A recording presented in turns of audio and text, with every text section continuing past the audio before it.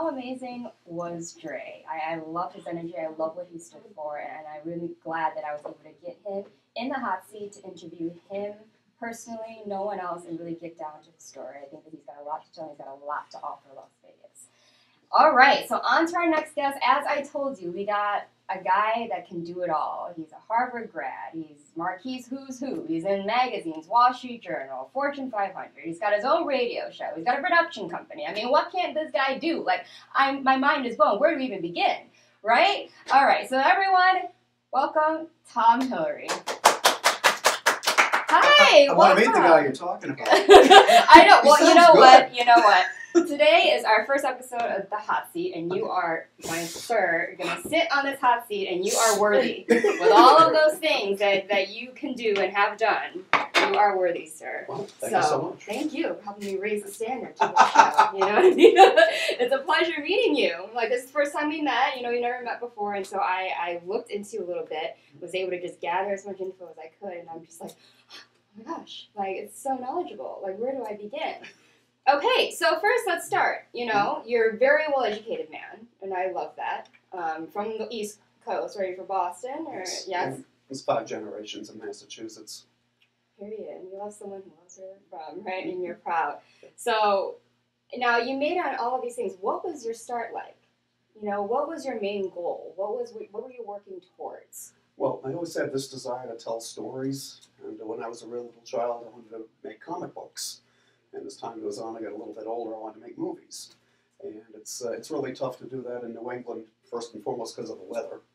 You know, you can't count on sunshine out there, so you're dealing with that issue. So. You understand what I'm talking about. I get it. Okay? Yeah. But California is a great place. It's the movie capital of the world, but it's also a little more crowded than I felt like living with right now. Mm-hmm. And when I found out I could drive from Las Vegas to Los Angeles in 6 hours, including stopping for lunch, I said, you know what? I'm going to do Las Vegas. And here I am. And how long have you been here? Moved here 15 years ago. Yeah, so you've probably seen a lot of different things change, how the city's changed, how it's evolving, the different types of people that come and go, right? And I'm sure it's really inspiring to you as like a writer and to create movies, right? Because that's how you moved out here. Now, in the beginning, when you were studying, you know, you made it on this amazing list. Like, tell us about this, because I'm like, how do you get in the Wall Street Journal? How do you get on Fortune 500? And you just keep doing it year after year after year. Well, I have to admit, it all started out with the Marquis Who's Who listings. Mm-hmm. And they're the ones who have, you know, Marquis is the Who's Who that's been around since 1898, so, you know, I'm not saying this to boast, but when you're looking for the Who's Who books, that's what I'm saying. It's the Marquis books. It's not the other company that calls itself Who's Who and the other biographical reference work. So go for Marquis. Yeah. Is the point, and got introduced to them. I can't remember now. It was back in the 90s, and at that point, I actually had a brief career in politics at that time. I was elected to the Board of Assessors in the town of Sudbury, Massachusetts. So I was sending everybody their property tax bills. Some were offended by it. Some thought it was a badge of honor. Look what I can afford. How much my place is worth. Ha ha. You're that guy. It was a good time there. But that wasn't really where my heart lay. My heart lay in the creative arts, and that's what I always wanted to do. Because that's why I really want to get down to like the beginning of you. Like, you know, you're here now with movies. You might have always had that dream, but that's not always where you found in the beginning of your success. Like, you made it on Marquis Who's Who for this. I know you do patents, right? Oh, yeah. Is that kind of like your business? That's kind of how you made it on there. Well, no, actually, I came fairly late. What happened was I was doing all these screenplays, and you know, you can write screenplays a lot faster than you can put them into production. So during the downtime, of course, the creative juices keep flowing. And the first thing I thought was, you know, cell phones, they feel like kind of uncomfortable in your pocket because they're rigid. Yeah. But if they could just bend just a little bit, so they felt right in your back pocket, that would be a really good thing. So fortunately, a friend of mine, Fred, we go back to first grade together, and he had like 25 U.S. patents issued to him. And it just so happens that he moved out to Arcadia, California many years ago. So while I was trying to get going in Hollywood while I was still living in Massachusetts, I was able to stay at Fred's place. Mm-hmm. That's how it goes. You know what I mean? And during the downtime, he said, you know, Tom, that flexible cell phone thing you're talking about, that's a good idea. Why don't you patent that? And I'm going, sure, no problem. You want me to build a car in my backyard too? He said, come down here, I'll show you how to do it.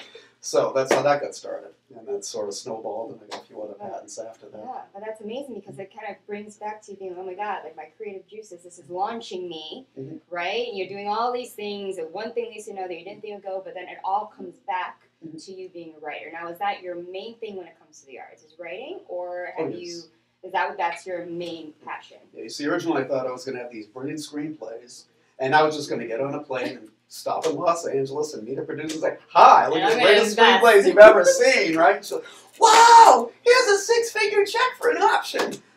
Didn't quite work that way. Right. Surprise. Right. But, yeah, so long, tedious process, but finally we got the movie into production. As a matter of fact, tremendous coincidence, the first script I did is still the one with the biggest star, Eric Roberts. He's a Golden Globe nominee in Project Solitude, Buried Alive.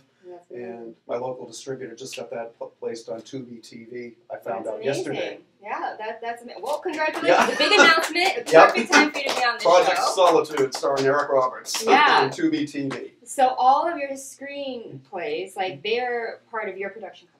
That you manage, but you own it. Or did you start this in hopes of you writing it and kind of controlling the way that you do Hollywood, basically? Yeah, right? Well, you have to start somewhere, and you usually start with you've got a remote control in your hand, and you're looking at a TV set, and you go, and you keep doing like that until your right thumb becomes very strong, so you're not finding what you want to see. So when you get that big right thumb from your clicker, you know you've got to start creating things. So that's when I started writing scripts. Oh, that's amazing. And where do you get your inspiration from? I'm not sure. It just sort of. It's just in you. It just comes to you. You are an artiste. I get that vibe. Yeah. You know, and I love that because you just write because you love it, not because you're looking at it and being like, I'm going to do this in hopes to only get fame, fortune. You know, there's a lot of people that do it for the wrong reasons, and very rarely do you meet people that stick to their motive from the beginning, which is they love it or they want to make a difference. Right, and I definitely see that in you, and I love that because you moved all the way across the country with just your scripts and being like, "Hi, notice me," which I love. That's what everyone's dream, right? And the difference with you is you made it happen. There's a lot of people who do that and they get so beaten down by the industry and by the circumstances, right? How hard it is, the money, the time, who, what, where, when, who am I, right? Like. So, and I love that. And so what has your journey been like since that first time you went out to Hollywood with your script till now? Okay, well, I had a little bit of an unusual background for this because actually my bachelor's degree was in economics. And I worked in the trust department of the bank for a while. So before I tried to make creative things happen, I actually learned something about this is a checkbook. When it goes to zero, that's bad. This is a credit card. When it says minimum payment, don't do that. It will get out of hand. So I had that stuff figured out first, so I could figure, okay, this is what it's going to cost to move out there. This is what the cost of living is like out there. The people in the creative arts really, I say to all of you, please, take a look at your credit card statement. Take a look at your checkbook. Okay, because the world, no matter how good you are, they're not all just waiting to give you a six-figure check to do your first movie. Right. So you've got to know how you're going to pay the bills before you can actually start, we hope, making money creatively. And the other thing I always tell people on this is, because there's been a lot of disappointment in Hollywood, as you can imagine, the Boulevard of Broken Dreams, that's not original with me. You've got to figure out what makes you feel personally successful. You could be a successful actor in a barn in Vermont. If what you want to do is local theater for your local community in Vermont. Happy, right? Yeah. So understand what is going to make you feel like it was right and I did something good and I'm happy with my life, because if you have a certain goal that you're not going to reach, then you're going to end up unhappy. I'd like to see everybody be happy. Not everybody's going to get rich by any stretch of the imagination, but everybody can be satisfied. So what is your happy? What is your success? Oh, just seeing the characters come to life on screen. Yeah, so you're living that now, right? Watching Professor John Sola on the screen last night on Tubi TV, watching Senka Donofrio, that beautiful girl.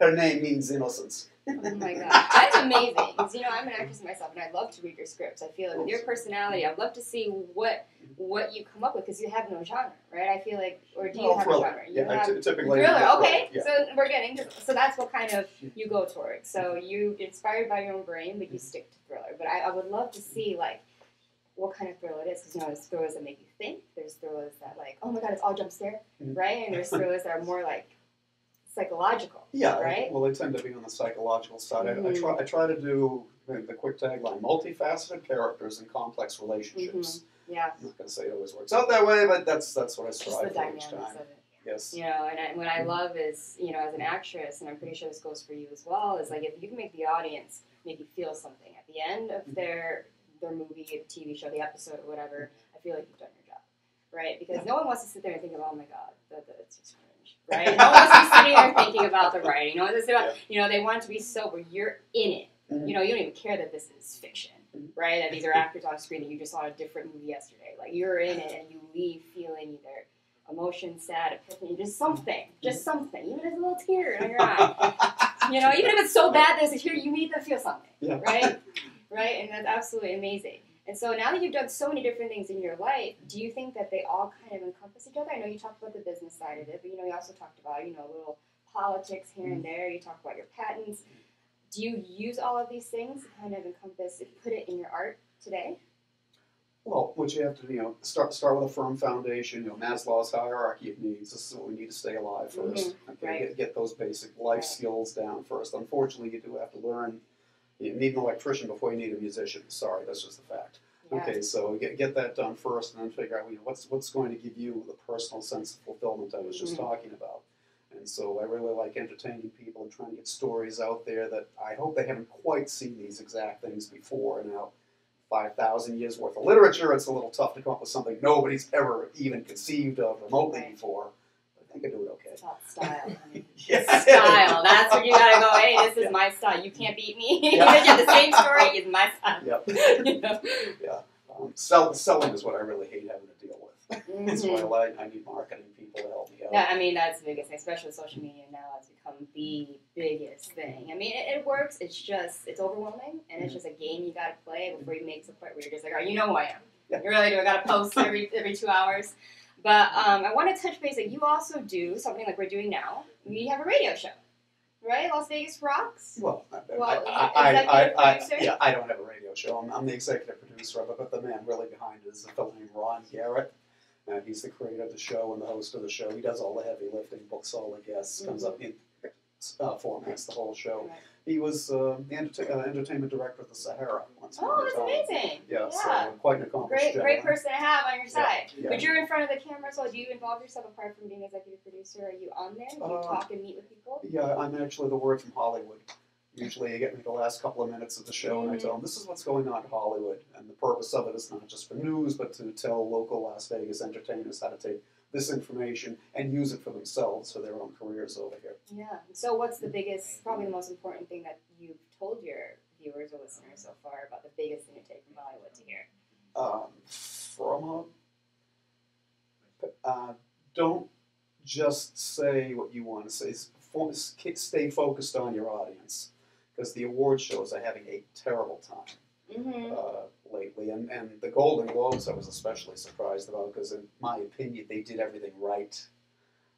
They dealt with their complaints about lack of diversity. Okay, well, they addressed that. They had 103 non-Golden Globe people chiming in on who should be getting the award. As far as I know, the speeches were all about art and fashion, and still the audience was down. So yeah. That's bad news. I think that's the biggest thing, and I see it, and it's not to be controversial or anything, but it's a thing now where we're no longer focusing on the art. For me being, a woman of color, there's some times where I feel kind of discouraged only because, I would never get mad if I wouldn't win. If I even get a job that would get nominated, a role that would be put up for something that's serious, that's already an honor with itself, right? And so even if I'm like, hey, but you know what, that person's performance, they deserve it. I wouldn't do that, but it's more about being very humble and being very, just honored to have even the opportunity to go and be a seated guest. Because I've been to these award shows, I've been invited, but I'm never going to be nominated, right? When the Grammys, things like that. But I imagine being in there and still being upset. Having everything, having that role that you work so hard and still being upset, and then it's kind of switching the audience's view on I should have won it, I didn't because ABCD, instead of just being grateful. Right? Do you kind of see that as well as what's going on in Hollywood? Orson Welles never won the Academy Award. Alfred Hitchcock never got the Academy Award for Best Director. He got a Lifetime Achievement thing at the end. Edward G. Robinson, I think, never got the Academy Award. You hope you get it, and if you don't, so what? That's how you have to or you're going to be disappointed again. And I don't want people to be disappointed. And remember, part of it's there are just so many people looking for so few jobs. Right. You know, right. Like, to have that, it's like, oh, this is amazing. You know what I mean? Like, hey, at the end of the day, that was me. I have it. I'm sitting here with all these amazing people, and that kind of is like a dream within itself. And so now I touched a little bit about, you're bringing Hollywood kind of that knowledge, putting in Vegas sense, but the biggest thing now in show business is that Vegas is like now the second Hollywood, right? Sure. How do you feel about that? Do you feel that this is going to be a great breaking point for the actors, the artists, show business here? I'll tell you how long overdue this is. I'm pretty sure Max Sennett himself. You know who Max Sennett was? No. Charlie Chaplin. Oh, yes. Okay. The guy who discovered Charlie Chaplin Okay. back around 1926, I believe, said that there should be a movie industry here in Nevada. Clara Bow? No? Okay. Marilyn Monroe, before her Betty Grable, before her Jean Harlow, before her Clara Bow in the 1920s. She was married to the Lieutenant Governor of Nevada. Her ranch was here in Nevada. Okay, this is Marilyn Monroe of the 1920s. Right. We don't have a movie industry Right. here. Something hasn't been put into place here, and it should have been literally 100 years ago. Yeah. At this point. The advantages we have over here, and here's the big one everybody forgets, is the sunshine. Uh-huh. The reason LA got going is because you can count on sunny days. Yeah. California, maybe not a business-friendly state. Nevada is a very business-friendly state. Things should be all together. I call it the UNLV Film School. I think it's actually called the Greenspun Campus. Is a bigger facility than UCLA. So they've got technical education is available over here. So all the elements should be merging, and it hasn't quite happened now. Mark Wahlberg moving out might be just what we need to put it over the edge. Boston boy, by the way. Exactly. I know. I think everyone's like holding their breath. They're very excited. I know he's filming here next month. So I mean. Well, he moved here. Yeah, and so but then his first one I know because I may or may not be. But anyway, but you know what I'm saying. But that's a big stepping point. I think we're all just like finally, you know. But I feel like what I want to talk about is that you and I just so happen to we came at different times. You've been here a long, like only been here maybe almost 4 years. You've been here 15, but. We're here now, and we're still here seeing this happen. Because if this happened maybe 100 years ago, it would kind of be like another LA. Like we would be one of like how many millions of people that would be out for the movie business. But if it's coming now, it's kind of like we have that chance to kind of bring Vegas and be those people that really started, and then kind of just showcase that Vegas has it, and there's talent here. And obviously, there's brilliance, there's creativeness, and there's amazing people out here, right? Well, you want to diversify the economy too. I mean, we are the live entertainment capital of the world. Usually, they don't put that adjective in front of it, but there's no reason we shouldn't be a major player as a film entertainment capital. Yeah, but people always, they look at live entertainment, they're just like, oh, they're not gonna find it. You know what I mean? They have this stigma, and it's hard to break that stigma because Vegas is like people come. The Vegas thing, showgirls, all these things, but they don't think of it as like, okay, we are made for the cameras too. You know what I mean? Like, give me a script, so let's go. Like, it's not all about LA all the time.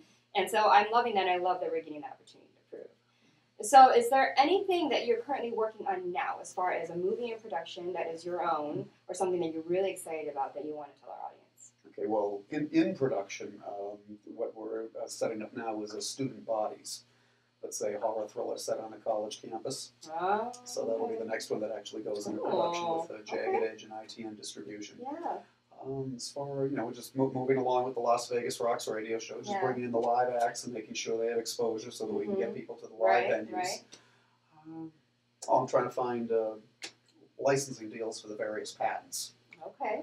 So we're going to see. You're just a man of all trades.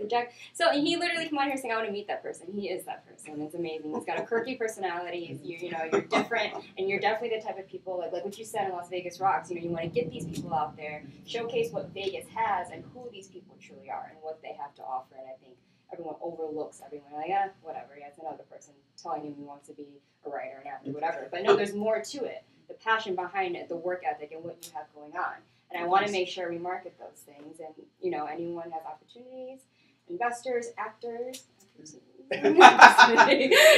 partners, it's just such an amazing thing. And so congratulations on all of your success. You have a lot out to be streaming everywhere, here, there, everywhere.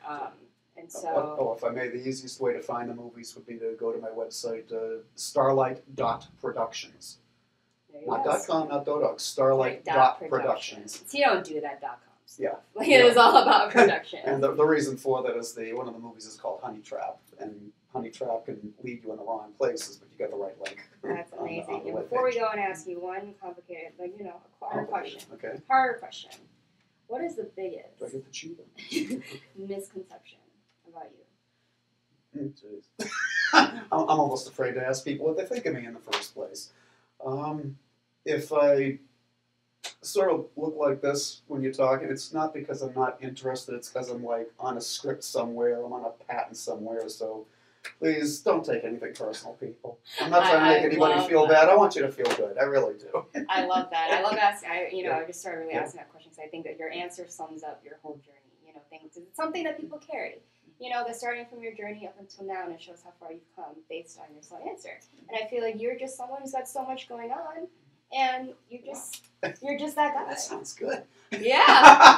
Oh, that's amazing. I would love. Thank you. That's all I want to come back. I want to feel better again. Okay. Please, if I have more time, I'd love to get into each movie. Please schedule another interview. I'm sure the audience was here. I'm going to dig deep into, you know, your journey in filmmaking, what it's like for you being on sets and telling your story and some funny stories. I would love to talk about that. Solely just about the movie thing, but I want to make sure everyone knows who you are before we get into that. So then everyone just knows this is the guy. Okay. This is Tom. This is Thanks. Tom Hillery. All right.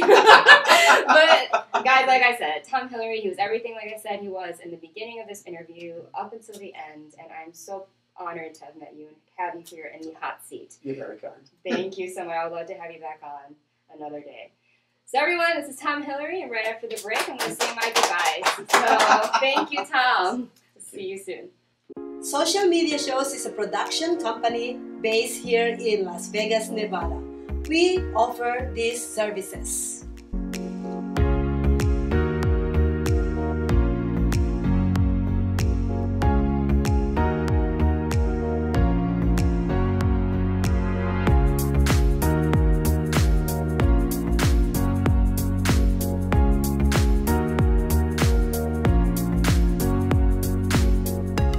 We've been streaming shows live in real time for over 4 years on major social media platforms and also on our website socialmediashows.com. And we are now on Roku TV. We welcome you to have your own show on our TV network. Call us 651-955-8743 or email us at admin@socialmediashows.com. How amazing was today's show, guys? Oh my gosh, so much to cover. Two amazing and very humble people, and basically entrepreneurs, people that can do it all sitting in the seat. I don't think there's something we did not cover today with these two guests alone. So, I mean, to me, that was a success for the first episode of The Hot Seat with Priscilla. Now, I did put this on social media. I did say this last week. We are open for submissions. If you think you have what it takes to sit in the hot seat, you can always email admin@socialmediashows.com with your resume, your bio, and you might have a chance to be interviewed by me and sit in the hot seat and have all these amazing viewers in the city of Las Vegas see you and know what you're all about. So I just can't, I'm just so excited. Like, Maria's sitting there smiling. Like, I hope you guys love the promo reel. I hope you guys love everything about this show. I am really excited to see where we can take the show and then what your kind of comments are about it. We love to get your feedback. It has helped us tremendously with how we kind of, you know, revamp our shows, how we're structurally doing things, and just kind of making it this bigger and better for all of you amazing viewers at home.